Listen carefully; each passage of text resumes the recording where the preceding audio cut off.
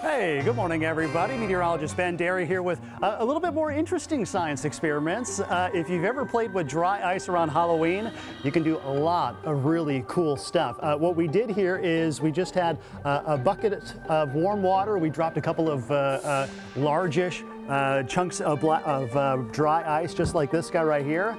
And we added a little bit of soap, and you can certainly see what's going on here. Spooky bubbles, right? How cool is that?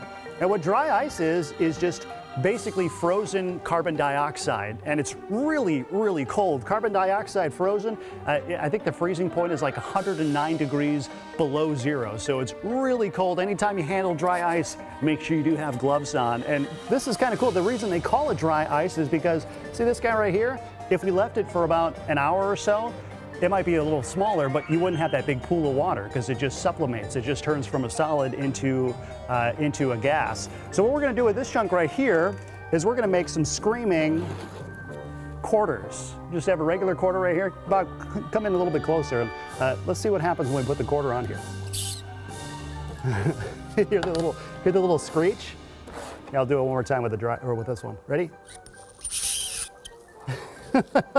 And you can do it with other metal surfaces, make some funny noises. Oh, that's weird. It kind of is weird.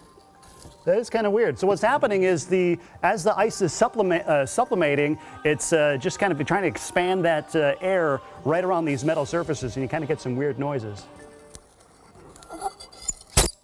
Oh. And what you'll see at the end of the show, too, is Rich adding some dry ice to his coffee, and we'll see how that turns out for him. So in the meantime, I'm going to do some cleanup work or maybe call a custodian because I think we might have a mess. We might have added a little bit too much soap, but guys, back to you. That's so cool. We may be drowning in that here in the next few minutes in the studio. Oh, goodness, it's creeping toward us. Ben Nye, the science guy.